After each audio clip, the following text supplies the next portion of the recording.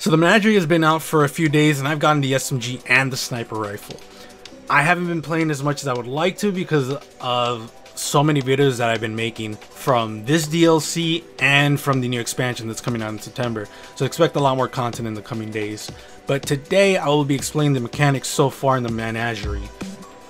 So let's start off with the first event, where basically you have 6 lamps and you have to kill majors, which will drop orbs. Then you slam set orbs on the unlit lamps, and you have to do that 6 times.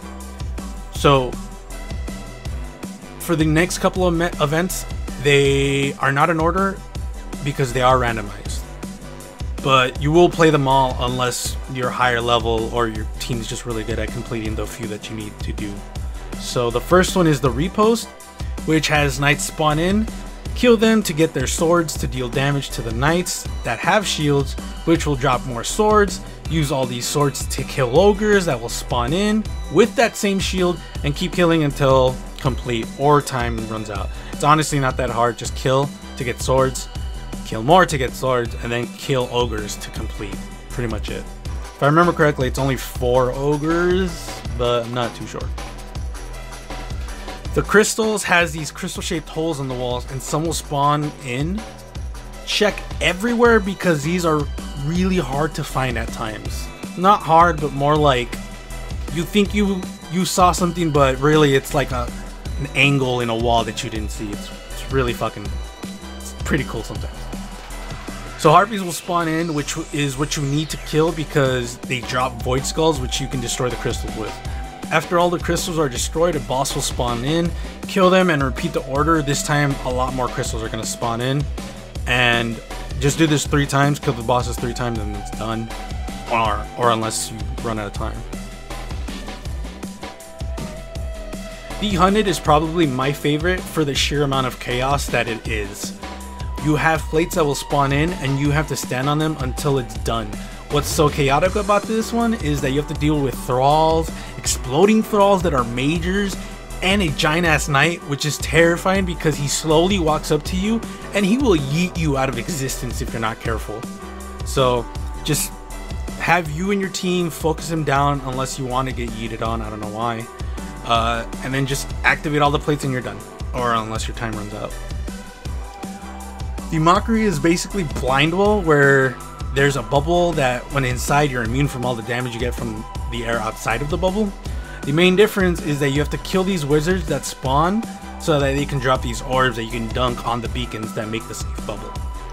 Do that as many times as you need to until complete. I haven't done this. Me and my teams have always wiped on this one, or not wiped, but our time runs out, so I'm not sure about that. The Arcborn, which is in the same room as the Mockery, uses the same mechanics, but this time you have to collect these soul carriers from these green pillars of light. These charge you up 3 times and you will dunk it in the same beacons from the Mockery. Then you'll have some enemies spawn in, either an ogre or a wizard. Kill them, then go back to collecting the soul carriers. If I remember correctly though, first it's ogre, then wizards, and then I haven't done the 3rd part. I don't remember. But after that, you're done. So if you've done the Leviathan raid, you're probably gonna remember this one. It's called the Gauntlet, which the only difference is that you have to kill a boss inside the middle. And I think it's a Minotaur in the first one, like a big ass giant Minotaur. And just kill the Minotaur. You'll go into the obstacle course, have all your team go through it. The more people that complete it, the more light you get. So if you all can go do it, that would be great, especially since you can get a triumph from it. And then just kill the next boss, rinse and repeat. The second time around, it's gonna get a little harder. Pillars of flame are gonna come out and they can kill you really fast if you're low level. Then kill the next boss and then literally just rinse and repeat. So do that 3 times and you're done with that one. And that's pretty much it for all of the events so far. They're really cool. I really like them a lot, especially the Gauntlet and the Hunted. I especially like the Gauntlet a lot because they repurposed something we already knew and made it just a little bit more different, that it made it exciting. I really like that, and it's a great way of using assets that you already had but in a different way. This is how you do it, instead of, you know, recoloring a fucking armor set. But that's neither here nor there. So just a quick little reminder though, that after some time in each encounter, you will get a notification saying that Callus demands that you fight a worthier opponent, which essentially means he's gonna spawn in harder enemies for you and your team to kill.